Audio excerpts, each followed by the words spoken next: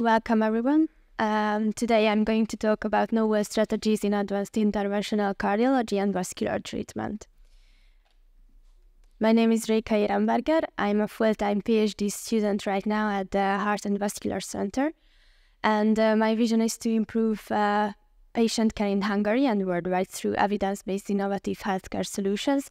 And for this, my mission is to provide forward-looking and novel scientific results in coronary artery and vascular treatment.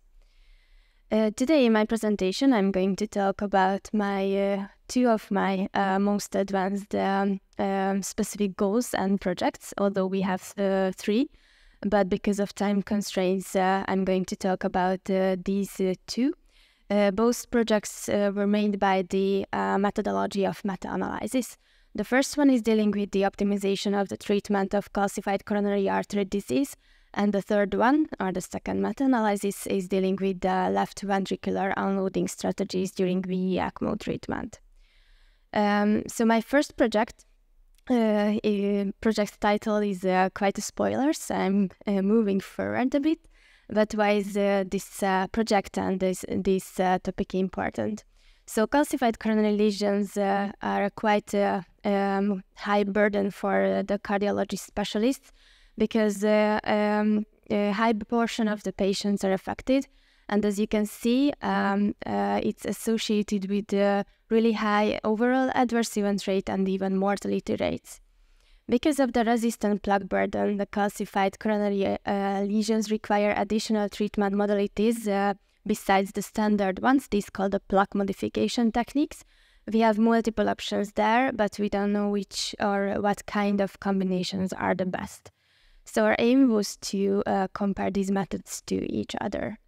So our patient population contained all of patients that had moderate or severely calcified coronary lesions and treated with rotational atherectomy as a basis.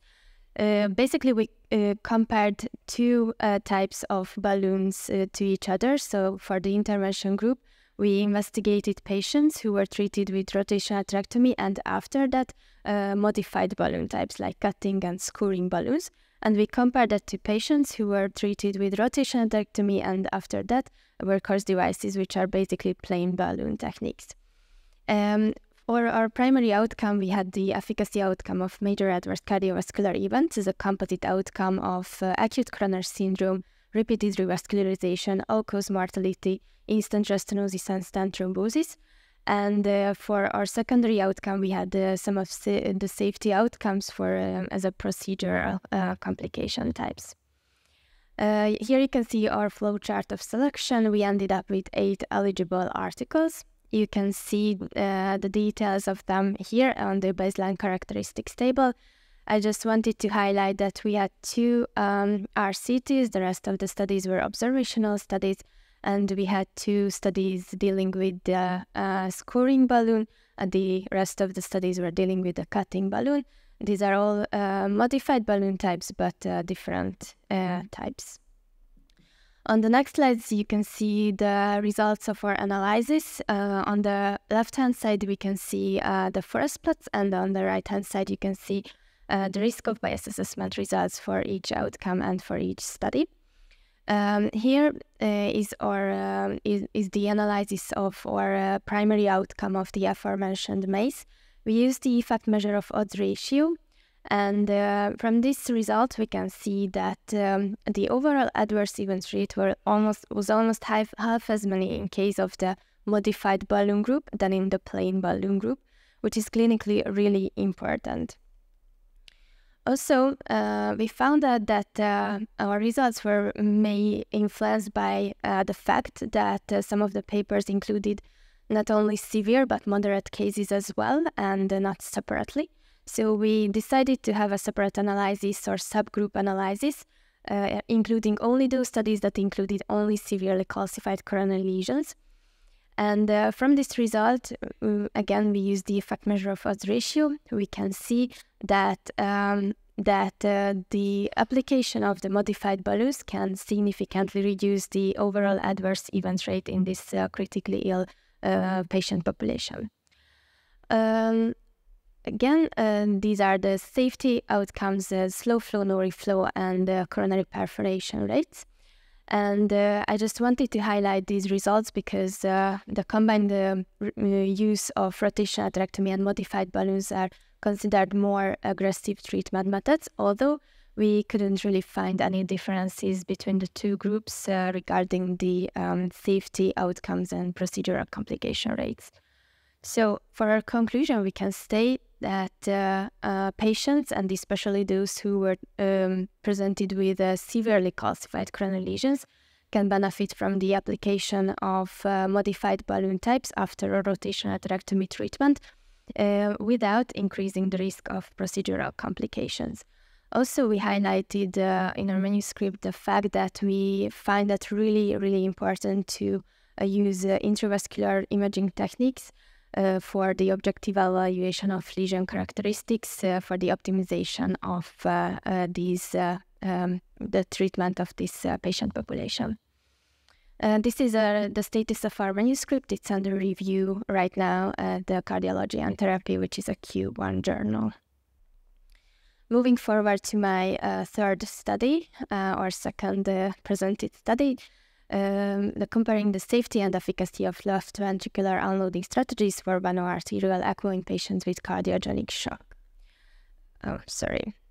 Cardiogenic shock, when it comes to the cardiogenic shock and the treatment of it, VA ECMO is often used a component of the complex care. There are a lot of problems with the management of it, which is a really great discussion in the cardiology and anesthesiology specialists. But I would like to highlight the problem of the retrograde aortic fluid causes that can lead to negative hemodynamic effects and insufficient decompression, worsening the already low ejection fraction. The in-hospital mortality rates of the VE ECMO treatment can be quite high even nowadays, but it can be reduced, which is proved by some of the studies, and there are a lot of methods that can be useful in this case, providing a support for the left ventricular's work. These called the LV, left ventricular unloading, or venting strategies. I wrote some of the methods here. But the problem is, again, that we have a lot of options, but the guidelines are unclear, so our aim was to compare some of them to each other. So in our study, we will compare the Impella to the intra-aortic balloon pump, or IABP, to each other by the analysis of some of the safety and efficacy outcomes. We made a systematic search in 3 databases with this search key that you can see here, and we ended up with 8 eligible articles. Right now we're polishing the data extraction table, although we have a preliminary version that is sent to the statisticians already. So for summary, I just wanted to highlight that I think and I'm confident that my future and the presented research can adequately serve the purpose of providing help for practitioners with evidence-based decision-making. And I wanted to highlight this project I was talking about. Thank you for your attention. Let me close my presentation with the words of Einstein. If we knew what it was we were doing, it would not be called research, would it?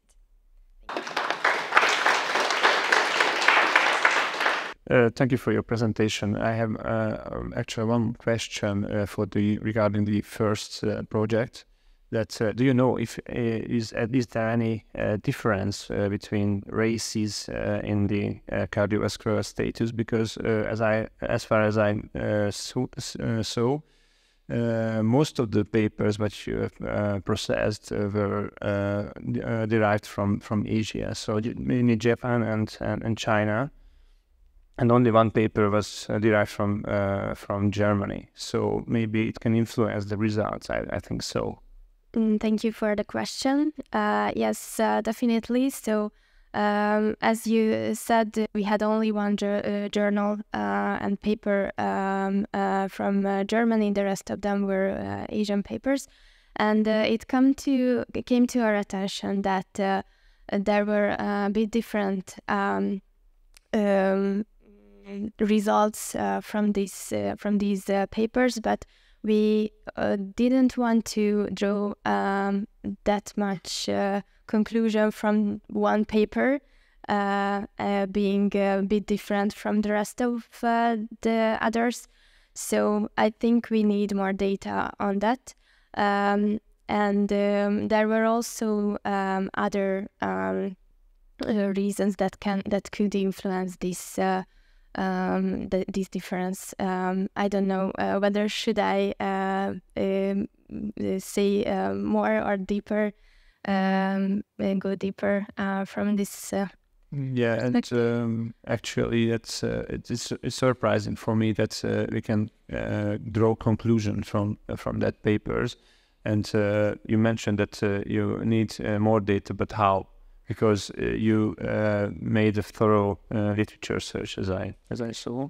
Yeah. So the problem is that I came across that most of the papers that investigated this question were Asian papers or Asian work groups who were working on that question. And as a limitation of this project, actually, in the paper. Yeah, of course.